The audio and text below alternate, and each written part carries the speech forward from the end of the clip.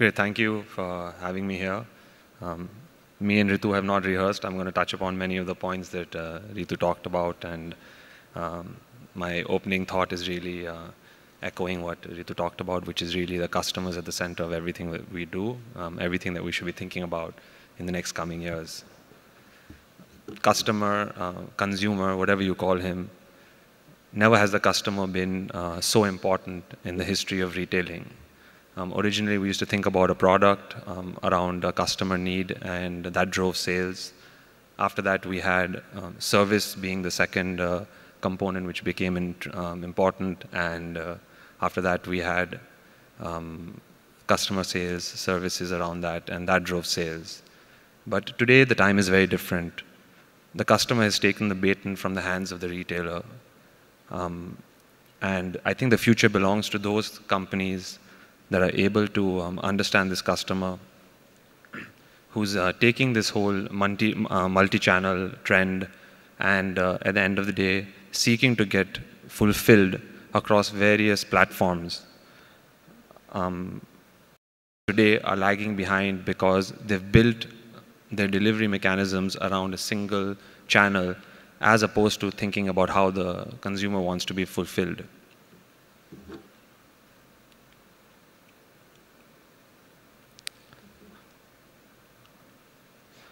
So talking about why we're gathered here today, I think the next 5 years are going to be the most exciting for retail. There's a huge amount of interest we're seeing from strategic people. We're seeing a huge amount of interest from financial investors, and I'll be talking a little bit about that. But the best part about this industry is this is one of those few industries which has multiple beneficiaries. As you can see from this collage, you have farmers, you have manufacturers, you have the consumer, and all of them at the end of the day, if organized well, can be multiply reaping the benefits of this business. The second most important part is this industry employs almost 8% of the population and contributes to 15% of the gross domestic product, or GDP. And I think it happens only once in the lifetime of an economy where the number of entrepreneurs are less than the amount of capital. And today that's the thing with India. I think the number of entrepreneurs that are there are very few, and the interest that we are seeing, many of the clients that we represent who really want to participate, whether it's private equity firms, it's institutional investors, strategic people, all of them basically find that the number of opportunities are less. But I think it has to be done correctly. The first phase of retailing showed to us that it's difficult, and again, I'll talk about that in the coming slides. But in order to survive and in order to be able to monetize the value, I think investments need to be made in the right areas.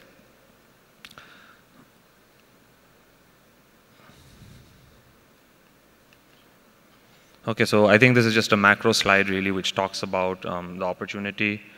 You can see over here that the total retail market is almost close to 30,000 crores, and organized retail is a very small portion of that, that's 2,400 crores.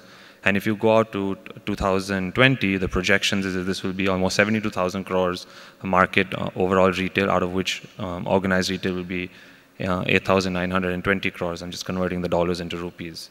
So really just a point to show that this is really a huge opportunity.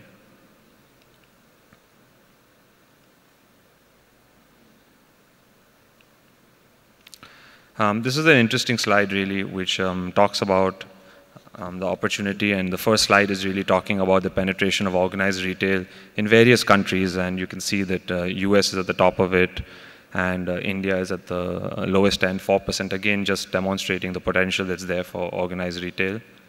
And the second slide on your right is really even more interesting, which talks about what penetration it has, and to Raj's point, you can see that food and groceries is the biggest opportunity.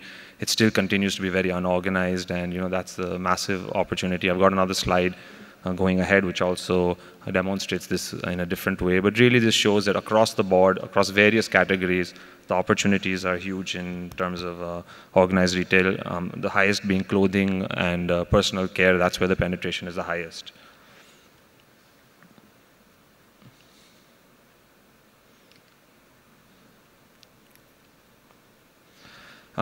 This is a slide, I'm not sure if all of you can see it or not, but I'll kind of read it out for you. really talks about, this is a survey done by National Council of Applied Economic, and they've basically done a survey which is around the annual household income and how consumption will be increasing. And you can see all the way they've defined from elite class all the way going down to the mass class, how is the growth. And you can see from 2000, you have really a penetration of 2.3%, which is going almost to 11%, all the way down to affluent, aspirers, and the mass. And you can see each category really in terms of household income is not only increasing, doubling, but actually they're almost growing more than 3 times. And this is just to show that consumption is only going to increase. And on the right side, really, again, as I mentioned earlier, it's talking about which categories are growing. And you can see food spending from 252 is going to go to 686 billion.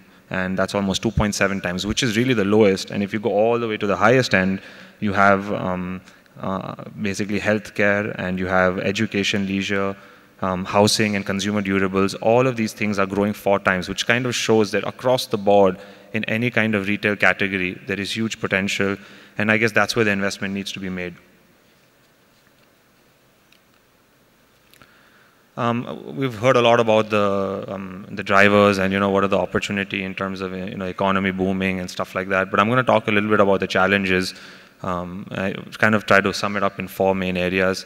I think first is policy clarity, and I think retailing is falling under 2 ministries. And if you can have a consolidated, and have a single sector status given to this, I think that would really help a lot. I think there's no agency which provides funding. You have SME funding agencies. So I think government needs to create some kind of a place where access to capital is there. Again, to Raj's point, we've seen that across the board, retail is one sector where huge investments need to be made up front. So, and you need patient capital. And many times there's a mismatch in terms of the returns that financial investors want and the actual realities of the business. So a single authority, clarity on FDI, the foreign direct investment, though there is on the 51%, but single brand versus multiple brands, I think hopefully there'll be some clarity in the coming months on that. I think most important, nothing more can be said about the fact of infrastructure. Still cold storage is still nascent. One of the big challenges that we see is about transportation of fruits and back-end infrastructure, warehousing. Today, how many world-class warehousing facilities do we have? So some kind of a focus and some kind of a separate investment vehicle, again, to fund the infrastructure around there. Talent pool, again, it's a reality. We've never thought about service being that important. So how do you train so many people when you're deploying 8% of the population, which is expected to go to 12% of the population in a service economy? It's a different scale we're talking about. And lastly, funding. Can we create alternative sources of funding? And I've got one slide on funding, so I won't spend much time on that here. And for real estate, can you create asset-light models where the business doesn't own the properties? Recently, Tesco in the US just now took out their whole real estate piece and spun it off into a REIT to increase their profitability. So can we do that in India?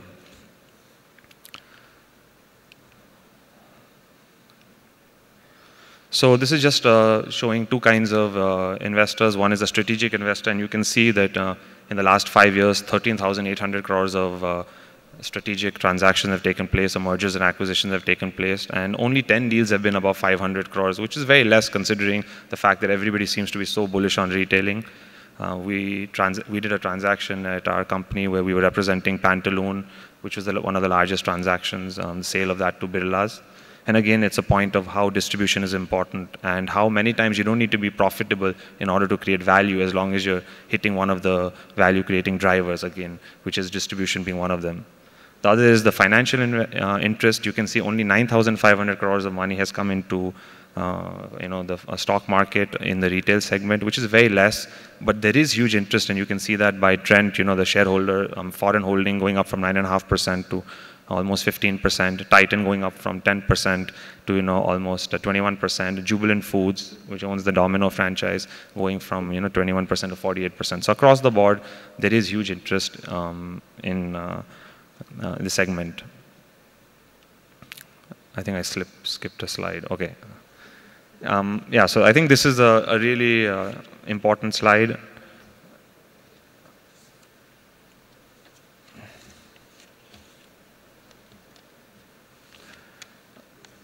What what I'm trying to say over here on this slide is simple, that a consumer wants to consume. And he's going to take any mode that he needs in order to fulfill himself. And in that fulfillment, I'm trying to break down the understanding of consumer shopping. And how do you define that? If you break down shopping, really, I think it begins at the desire to purchase. It moves on to research and comparison. It crystallizes itself at the point of purchase, moves on to delivery, and then sales service. In that whole thing, the consumer can choose to go online, offline. He can have delivery at home. He can have delivery in the store. He is really leading the whole revolution of how basically single channel moves to multi-channel and multi-channel moves to omni-channel. He's saying, I want to be serviced across the platform, and I don't care how you've made your investments. Just because you've made your investments in a single channel doesn't mean that I need to be serviced that way. I need to be serviced across the board the way I want, whenever I want. Research is showing that the single biggest reason why people go online is not price anymore. It's all because convenience. You can shop 24 hours, a wide product range. So he's really leading the whole journey. And social media, which is right now only 3% of sales, is becoming a major reference point, is becoming a virtual showroom where people are going in, trying on clothes, they're sharing it, recommendations are being made to each other, friends. So it's really not a point of really sales, but it's really a place where recommendations, research is being done. Are we investing into this? So just thinking about those things. And it's not necessary that it has to be done only in clothing. I mean, if you look at two businesses, a restaurant chain in the US, which is Papa John's, which is the largest pizza joint, they've created efficiencies where they're serving customers online, where you can actually see, sitting at home, place an order, you get a table 30 minutes later, you go into the restaurant, and in the restaurant, actually, your order's already ready, and within 5 minutes, the food's on your table. So it's not necessary that brick and mortar businesses like salons or restaurants, at the end of the day, have nothing to do with online or social media. So I'm going to talk about, this first slide is about how do you make investments in your business which are non-financial, which at the end of the day culminate into value. So the first one was making investments in an omni-channel net presence, which is basically servicing your customer across platforms. The second one is talking about value creation through 3 other parameters, which is customer experience. When I talk about customer experience, I'm talking about the retailer's need to track how his customers are actually buying, how they're consuming, how they should operate their their stores, how they should run their back end. And at the end of the day, delivering simply an experience that is consistent across channels to the consumer. And lots of research is being done, whether it's in the store, franchise, shop in shop, and everybody who's successful is coming out with one universal finding, and that is the more you know about the customer, the more deeper you go, the more successful you are. And if you take companies which are the most successful, like Amazon, Zappos in the US, Virgin America, they've really just succeeded because at the end of the day, customers at the core of what they think. And I think the last part of value creation is brands. We've seen globally, especially in the luxury industry, so many big brands don't make money at all, but yet they have a huge amount of value. I think in India, we underinvest in our brands, and going forward in the next 5 years, brands are going to be very, very important in any kind of business that you do, because brand is really the identification, and as aspirations grows, we've seen in all developing economies, whether even it's eating, you want to be seen at the right restaurant, you want to be seen going to the right parlor, the right salon, not only the right clothes. Even in places like Sikkim, you have people who are wearing knockoff Nikes, they're spiking their hair up. So you can see the younger generation is becoming very brand conscious. So how do we invest in brands? And I think it's okay to lose money when you invest in brands, as long as you're seeing that the brand is driving sales. I promise you, you'll be able to monetize that value if your brand is amongst the top 3 or 4 in whatever you're doing. So the third piece is basically branding being important.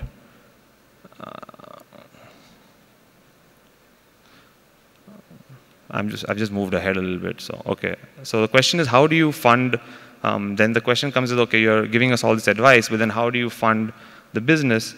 And I think that's very important. There are many traditional means of funding which are available, which are private equity, which you've heard about. You've talked about bank loans and all. But if you go to the US again, you have a lot of nodal agencies like GE being one of the largest, GE Capital, where they've created an NBFC structure where they create leases. So are we thinking about leasing our equipment? Are we thinking about discounting our cash flows? If you have orders from customers, can you go to a bank and say, can I discount this and can you give me some money against that?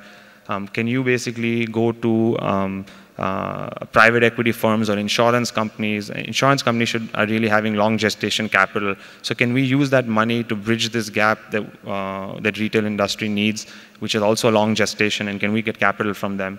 So finding new forms of capital, and not only that, finding new structures. Can we create mezzanine structures? Typically, why does it always have to be equity or debt? Why can't it be a combination of that, where I take on debt right now at a lower cost of interest, I promise, say, 7%, 8%, and then over a period, as I start growing and doing well, I convert that debt into equity, which we call mezzanine financing in the financial world.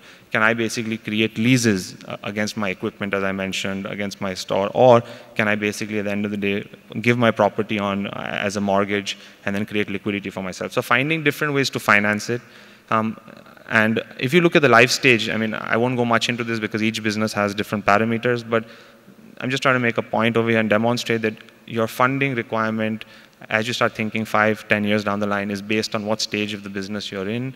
And your decision on debt and equity has to be made based on your projections of your cash flows, which is very, very important. And as I start talking to a lot of the SME businesses, I find that really there's nobody really that's seeking that advice, that what stage of my business am I at, and then how should I fund it. People are just taking the capital that's available. If a friend comes in and says, okay, I'll put some money in, you pass equity, and then you realize by the end of the time when you're in growth phase, you're only owning 25% of the company, and that's not really a wise thing if you're in a business that's really growing. So how do you try to dilute the least amount of capital up front, fund it through debt, and then as the growth kicks in, then start diluting equity so that the owners, promoters really monetize value?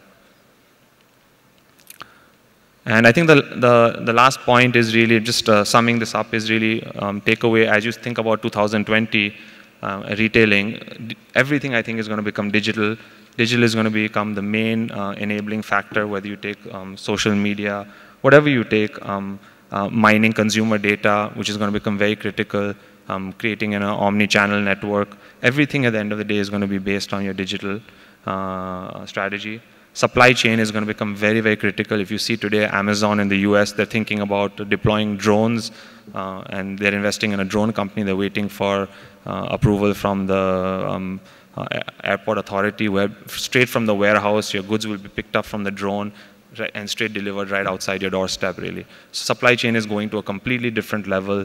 And finally, all of this margins that people are going to save is going to lead to one change. And this is a prediction. Maybe I'm doing some blue sky thinking, crystal ball gazing.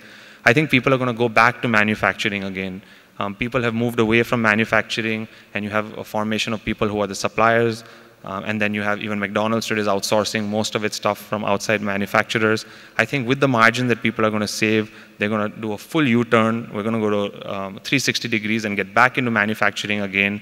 And then once you're a manufacturer, the manufacturer straight through e-commerce, through digital technology, straight goes to the consumer. So that model of outsourcing may change a lot, and you may have again investments being made in manufacturing. The third point, which will be important, 5 years from now, is new retail formats. Retail formats will no longer be just a transaction point. There'll be experience centers. There'll be places, if you go to the Apple store today, it's an experience center. It'll be a place where people don't necessarily go to shop, but just to experience products. And in everything that we do, even again, a restaurant, a salon, your pricing will be a function of what kind of an experience you can get in those places. Brand, I talked about that, but I think that's going to become very, very critical, and I'll tell you why it's becoming critical is because the last point, which I've written, two extremes. I think there'll be a polarization that will take place. On one end, you'll have premium pricing, and you'll see growth coming in those kind of areas where you can, command a price based on a brand, based on a promise, really. And on the other hand, you have the low-cost producers who will be doing really mass products, and that will be, again, a growth area. So you have basically the Mercedes on one side, and then you have the Marutis on the side. I don't think the middle category is going to grow. I think the middle category only grows on the body. when we talk about a paunch or something, but I don't think anywhere else the middle category really grows, and investors are going to pay for people who are either on the premium side or who are really on the extreme side. And this is my closing thought again, which is basically customers are important. People who don't put effort into understanding their customers, people who don't put effort into mining and trying to figure out what they want to be to that customers are people that are not going to really see too much of success. With that, I'll stop, and I look forward to your questions. Thank you.